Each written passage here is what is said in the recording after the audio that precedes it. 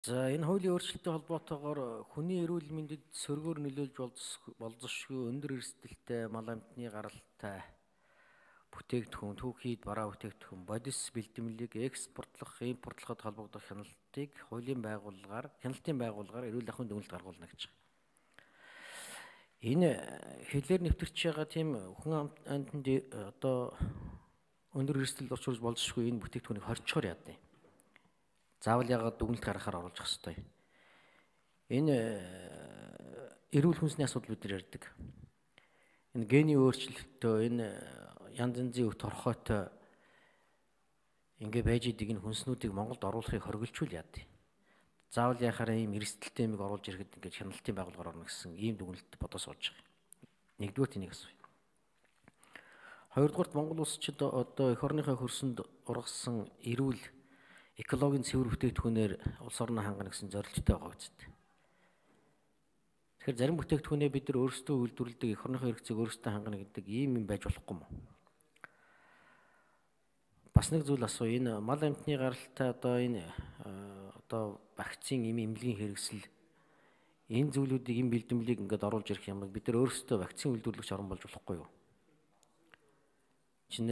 Чанартай чанаргүй вакцины, хугацаанд дууссан, хөлдөгдсөн үйлчлэгээгүй вакцин гэж зөндөө яригдах юм. Бид нар чинь энэ мал эмнэлгийн хүрээлэн тэгээ энэ биокомбинатын төр түшиглээд нэг өөрийнхөө малд вакцин хийждэг нэг үйлдвэртэй болчих болохгүй юм.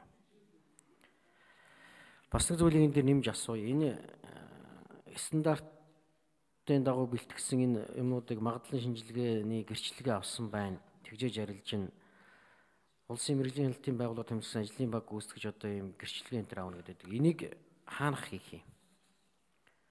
Тэр аймаг сумдад чинь бүгдэнд нь тийм мал эмнэлэг байгаа юм уу? Эсвэл энэ чинь бас нэг шат дамжлага болоод тэгээд тэр нэг аймгийн сумын нэг хувийн мал эмнэлэг чинь одоо ингээд нэг мөнгө хүлгэж болчих юм биш үү?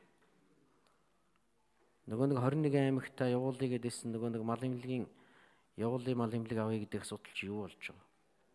Нөгөө идэвхжлэгтэн лаборатори оруулж ирэх асуудал чи юу болж байгаа?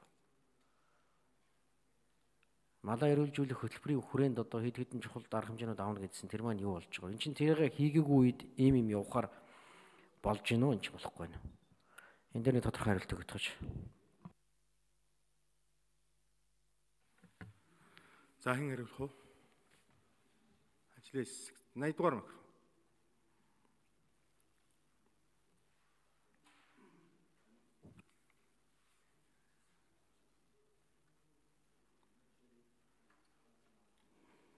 Байна уу? За мал эмнэлгийн ерөнхий газрын даргын дөр орлон гүйцэтгэгч Түмэн Дэмбэрл байна. За гишүүний асуултанд хариулъя. За хуулийн дээр мэдээж стандарт хуулийн эрүүл ахуйг шаардлага хангаагүй бүтээгдэхүүнийг бид хориглоно. Хориглохын тулд бид эрүүл гэдгийг нотсон дүгнэлт гаргуулж байгаа. За хуулийн зарчим бол юм байгаа.